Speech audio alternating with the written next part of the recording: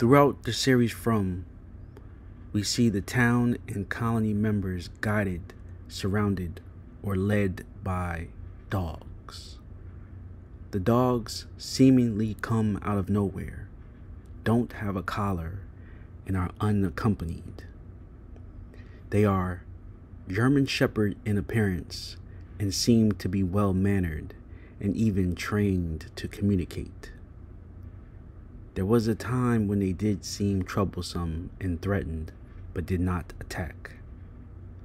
Are these actually dogs or spirits in the form of dogs to help our friends on screen? What type of dog are they? The dogs on From appear to be German Shepherds.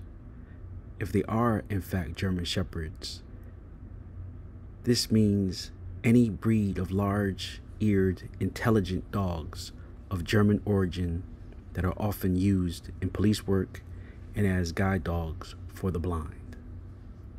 German Shepherds symbolize qualities like protection, courage, guidance, and loyalty, which are all great things to aspire to. If we cross-reference it to Norse mythology, Garmr or Garm is a wolf or dog associated with both Hell and Ragnarok, and described as a blood-stained guardian of Hell's gate. Hell being an offspring of Loki. If we compare it to Vikings and Viking society, the dog was an important symbol, a guide towards the afterlife, and a valuable partner in day-to-day life. We first see the dogs when they lead Victor towards the boy in white in his flashback from 1978. The second time we see the dogs was also in a flashback after Boyd arrived in town and organized the resources. Boyd set off into the forest to find more resources. While in the forest, the dog approached Boyd and led him from the town, in which we know now, haphazardly towards the room.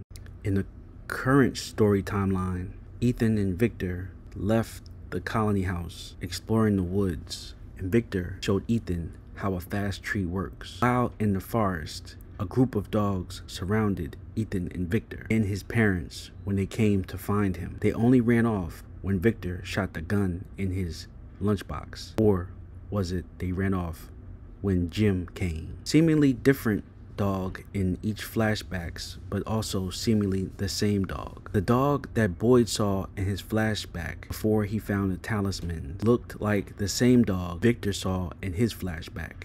Could this dog have survived from 1978, seemingly 2019? When Boyd saw the dog in the forest in his flashback, it appeared the dog had a collar on. This must have come from the owner, whoever the owner was. The dog in Victor's flashback did not appear to have a collar on. This must mean that the dog belonged to Victor in the original flashback in 1978.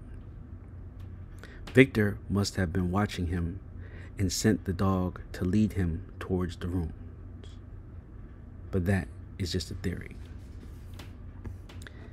If the dogs are spiritual beings, and if they are there as a guide for our cast members, what could they be? If you believe in the Fae or fairy myth that is connected with the show, the Fae will present themselves in the disguise of animals.